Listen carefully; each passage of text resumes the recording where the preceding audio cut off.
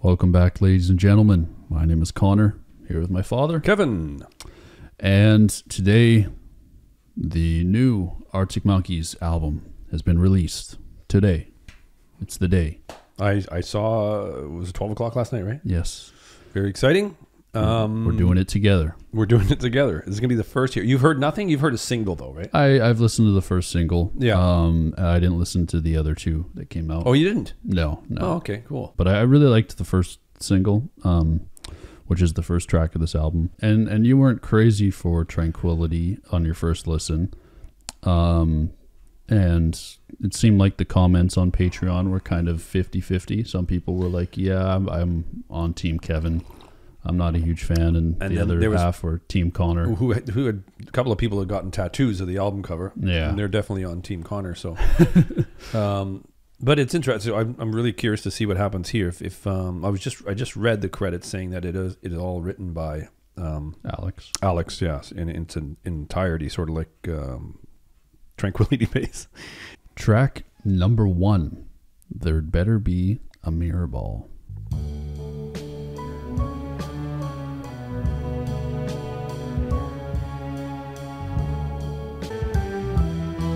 He's playing the piano again, the one that he got as a gift. Yes.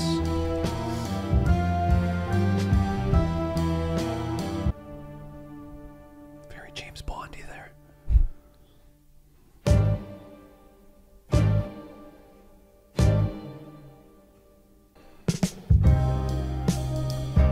Don't get emotional. That ain't like you. Yesterday's still leaking through the roof.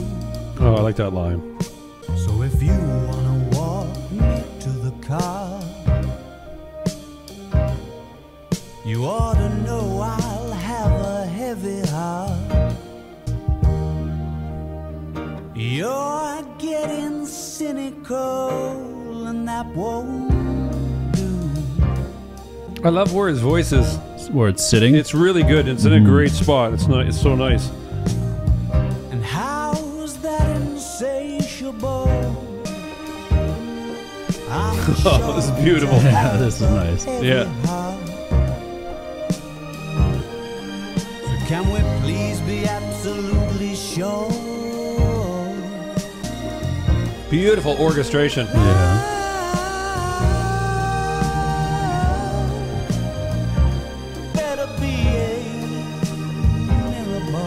I don't know why, but Alex Turner's voice and that symphony just fucking are. They're Yeah, they listen to mesh that. so Mesh, well. Yeah.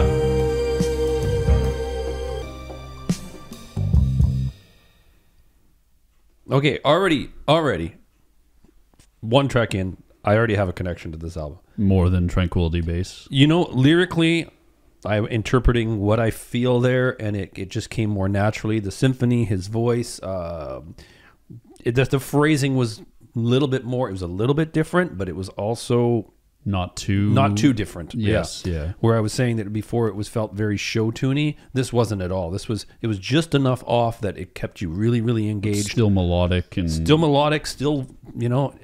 really nice with the symphony. That was a fun track. That was really nice. That's the one I know. The only one I know. Oh, is it? Wow. Yes. So that was the first single, and I absolutely love that track. Yeah.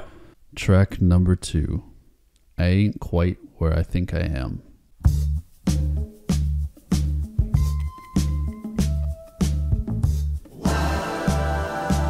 Whoa. Wow. Whoa. Freaky keeper, I ain't quite where I think I am, but it's always worth half a blast. You know the face, but you can't see past. Nice backgrounds, eh? Yeah.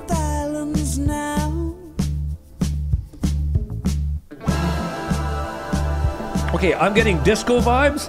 They're talking about the disco ball. It's the intermission. Party guests. Orchestration's already back. Yes? Yeah. I like the eyes roll back. Both islands now, from my vantage point. That was cool. Yeah. Stuck me with the symphony and then gave me the porno wah. Yeah.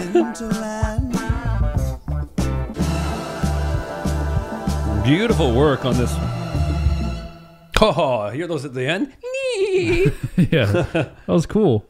That was a cool mixture of stuff going on. You know what? It's a symphony and porno wah. Yeah, a symphonic porno. You know what this reminded me of, though, right away? The whole feel of the thing and talking about disco and the disco balls and then all that kind of thing gives me a feeling, like from the first track and the second track now, like there's something 70s going on big time. And I feel like that with the strings and all that, I felt like Giorgio Moroder, that whole Donna Summer, that... Yeah. You know what I mean? Do you think... I'm going off track again here. I'm going to do lots of that today. Do you think Jim Dunlop, when the wah was invented, that it would be so primarily used? Like he's making the wah and he's like, oh my God, okay, and it's going to do this to the volume and all that kind of stuff. Yeah. Oh my God, it's going to be like... Used in pornos. Yes, tons of pornos. Like I don't think he knew. Well, it's not used in pornos now. No, in the 70s. In the 70s pornos. Yes, yeah. Like wah now is just associated with pornos. Yeah. But I don't even know. Is it associated with pornos? Like, or maybe it's just me. Well, I for me, it's associated with pornos because of what I've been told from you. So that's what But I don't know. Like maybe if I go talk to my friends that their parents were born later or they didn't watch pornos, maybe they'll be like, I don't know what the fuck you're talking about. Like because I know people do, right? They do talk about it. Like people say, I've seen the internet where people are like, oh yeah, wow, yeah, right. So it's made its way into the next generation. Track number 3, Sculptures of Anything Goes.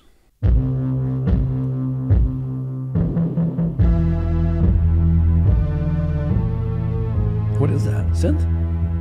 Yeah. Sounds like synth with drums. How am I supposed to manage my infallible beliefs? That vague sense of longing kinda trying to cause a scene. Guess I'm talking to you now, puncturing your bubble of relatability. Pictures of anything goes. I'm just quiet because I really like this right now. On the marble stairs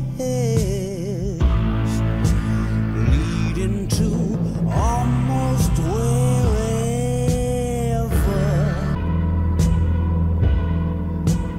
It does. This really paints a picture of I don't know what, but it's setting a real. Cartridge for City Life 09. Flash that angle, grind a smile, gasp, and roll your eyes and help me to get on that's my favorite part of the song so far. From the chandelier.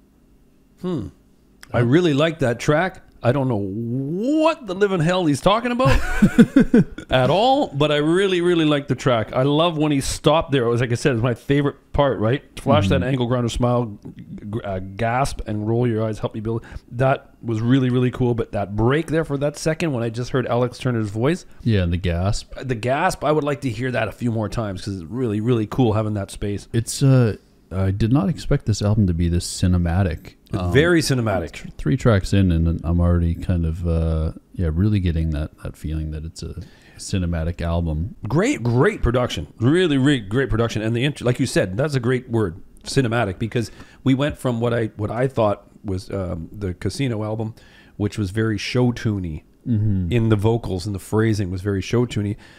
It's not like that here. It's very, like you said, it's very cinematic. Reminds me of grand, big, fat room, and then his lyrics are his vocals are very, like, they're fucking mixed really, really well. And you know what? Maybe, and I'm saying, like, maybe this him getting the piano, because a lot of things will change when you get a piano from writing on the guitar.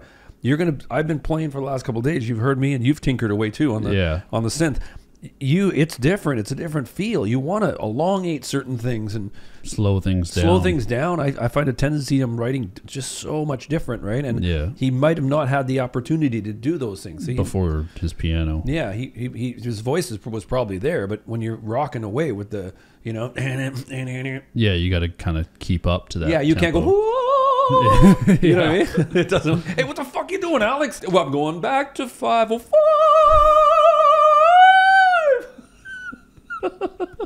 That would be kind of cool, though. What are you doing, man? Track number 4, Jet Skis on the Moat. Jet skis on the moat. They shot it all in cinema scope. Is there something on your mind? Or are you just happy to sit there and watch while the paint job dries? I love the Hammond organ there, doesn't Lights out in the Wonder Park. Your sawtooth lover boy was quick off the mark. Something on your mind. You know what I've noticed? There's not a lot of backgrounds No. in a chorus here. It's just him. It's just, watch while the paint job dries. you know what I mean? Those Yeah. When it's over, you're supposed to know they shot it all in cinema scope. It's very interesting pacing for the yeah, I song. know, yeah. This whole album, really, but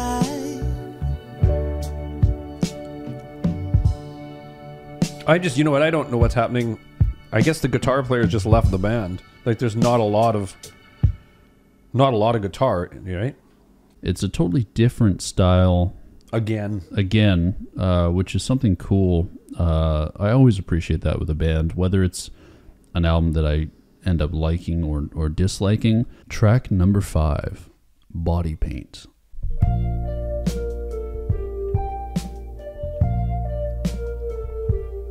Master of deception and subterfuge, you've made yourself quite the bed to lie in, so you don't let the sun catch you crying. wow, that's a cool line. So predictable, I know, with the wiring. There's your. Come poke your head behind the mountain peak. Don't have to mean that you've gone into hiding. I'm watching your every move. I feel the tears are coming on your face. And I'm keeping on my costume.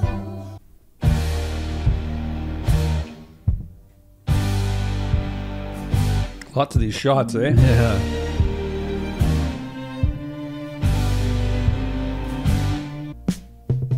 That was a cool throw. Yeah, you hear that go through the head? Yeah. On your legs and on your arms and on your face, there's still a trace of body paint.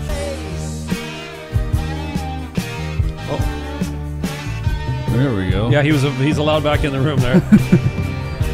So predictable, I know what you're thinking. This end mix here reminds me of the Beatles. A little bit, right? Yeah. Yeah, no, With it does. The way the guitar is and sounds Ringo's drums, but that boom.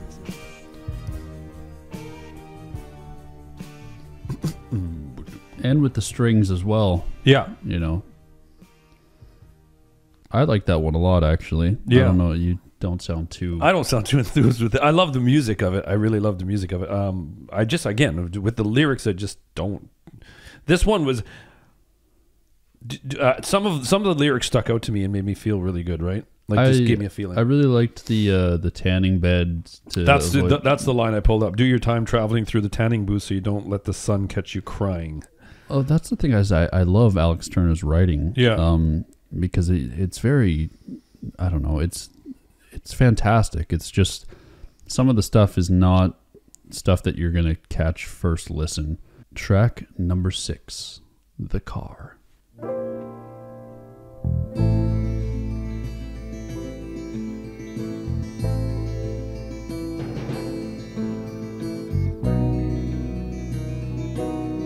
Thinking about how funny I must look,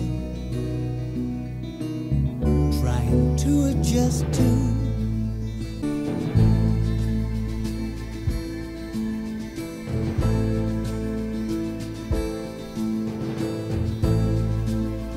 travel size champagne to make a wish. Fucking very cinematic. Climb up there, jump off there. No, it ain't a I love that instrumental break there, man. You go to fetch something from the car.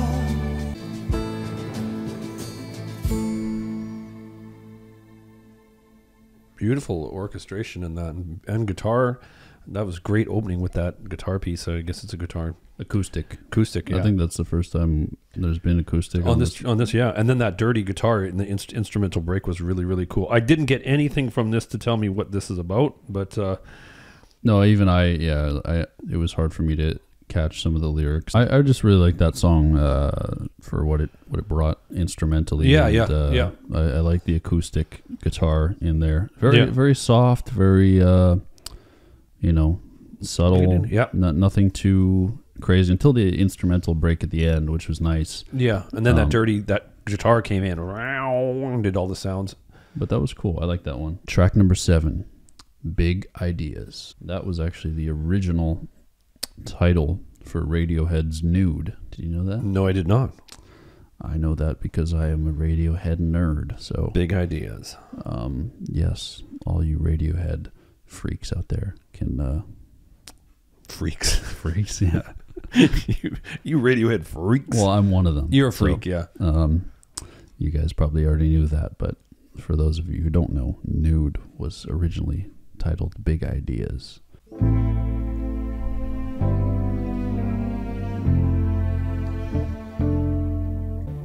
That's quite a number to sing. Wow, deep. Spotlit, getting lowered in. Man, he's reminded me of Donald Fagen here from Steely Dan. I had big ideas. The band was so excited. The kind you'd rather not share over the phone. How they go. Well, that's a chorus. It's I was just going to say it. really says something. That caught me there. Yeah.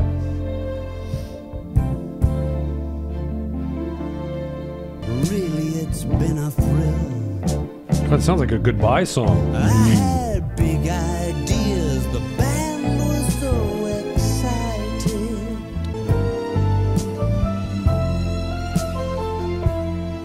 That's fucking. I love this stuff.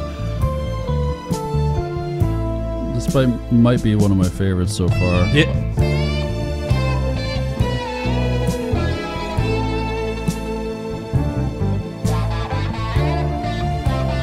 Really interesting. They've done this in the last song. Yeah. Dirty guitar with orchestration.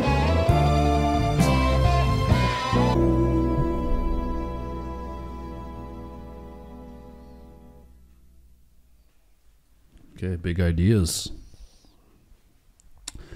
That might be my favorite other than the first track. I'm going to agree with you on that. That was my favorite track so far, and I think it's spelling it out. What's happening in the record and With the band too, man. Yeah, it seems like it. Or at least from what I got. I don't have the lyrics in front of me, but It's verse 2. Coordinated release, nationwide festivities. We had them all out of their seats, waving their arms and stomping their feet. Just some hysterical scenes. The ballad of what could have been, over and out. Really, it's been a thrill. I really liked that track instrumentally, and it was it was really good. And you know what? It was one of those melodies that was easily digestible. Yes, right. Yes. Track number 8, "Hello You." Ooh.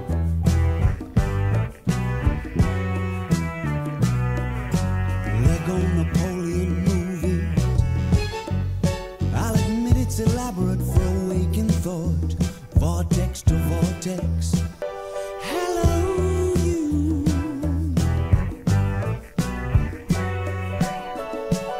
Still dragging out a long goodbye. Trick Warriors motorcade. I'm finding on this album so far, the verses for me are far more better than the choruses. I agree. Yeah, Yeah. This is really good. Taking the tractor, waiting for sets of wines and bends. I ought to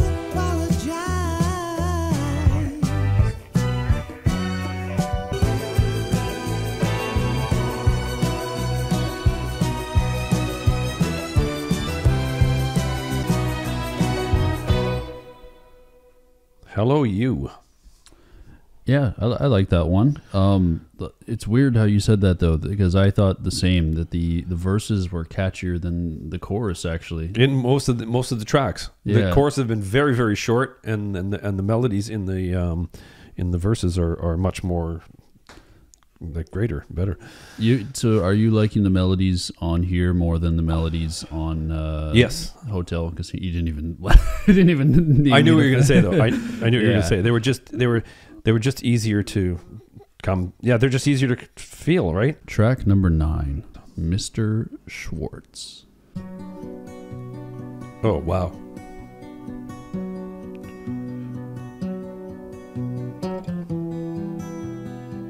put your heavy metal to the test. Come here and kiss me now before it gets too cute.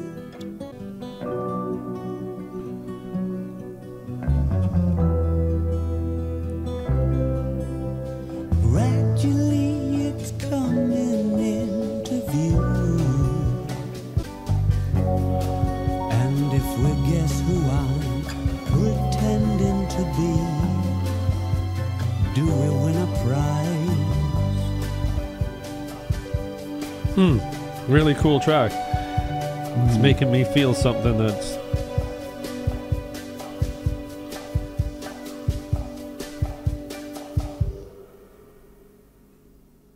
See what interpretation is I'm looking at this now is Mr. Schwartz works either in I was thinking it was the movie industry, but music industry, but I'm thinking it's the movie industry. Yeah, and he's having tea with the Grips, asking after all the wives and the kids, and then he must be getting the Mr. Schwartz staying strong for the crew, wardrobes lint rolling your velveteen suit and smudging dubbing on your dancing shoes, and a great song, like a cool song. You know what I find myself doing though now, with the last two albums of the Arctic Monkeys, I find myself feeling a little unintellectual, because what I do is I'm like, people are probably getting this and I'm not getting it. Okay, I didn't have the lyrics up, so I can't exactly say that I'm in the same boat as you, but I didn't know. I was just kind of listening to the instrumental and his vocal pattern and his vocal delivery and everything else on that track. I wasn't. I knew this one was not one that I was going to be able to grab too many of the lyrics from. I got the lint rolling line and whatnot. Yeah, that's the important one. Yeah. Track number 10, Perfect Sense.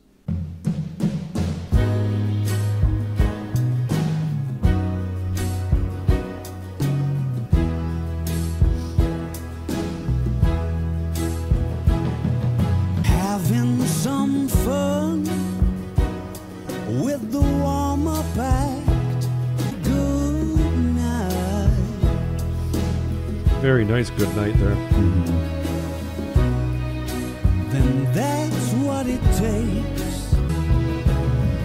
Sometimes a wrap my head around it all, and it makes perfect sense.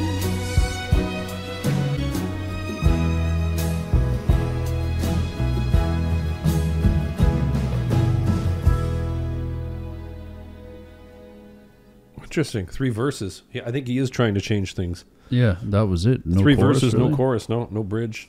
Interesting. That's yeah, that was a very interesting way to end the album. It didn't feel like an end. It doesn't feel like an end. No. I feel like there's got to be another track. Right? How many tracks are there total? 10. 10. Wow. Yeah, no. I think back to, I mean, even Tranquility Base Hotel had the Ultra Cheese, which was that. That's right. Yeah. Did feel like an ending. Yeah. You know, I think back to a lot of Arctic Monkeys projects, and the last track usually feels like closure. This didn't feel like closure to me. No, it didn't make perfect sense. No, it didn't. Yeah, no pun intended. Yeah, it didn't make perfect sense. I mean, it was a good song. Like, it wasn't bad. Yeah. Just didn't feel like something you'd close the album on. So I'm curious on why they chose that one. But yeah, interesting. With Tranquility Base Hotel, I knew it was kind of divided, like 50-50 almost. Some people hated it, some people loved it. Yeah. I'm curious to see where people are going to stand, and more specifically, I'm curious to see what you guys think. So, if this is your first listen, let us know in the comments what you thought, if you enjoyed it, and this is probably a good place to wrap up the video. Yeah, I'd say. So, I hope everybody had a good time. I had fun recording. I'm in a good mood today. It's Friday. You feeling good? I'm feeling good. It was a fun time sitting down here again, listening to music with you, and that's what it's all about. And it's Friday. And I hope you guys had fun listening. Once again, thank you very much, and let us know what you think of the record, because we only do this so often on the channel. New records. Yes, that's true. So I love to hear what you guys think. And yeah, thank you very much, and we'll see you soon. Peace. Take care.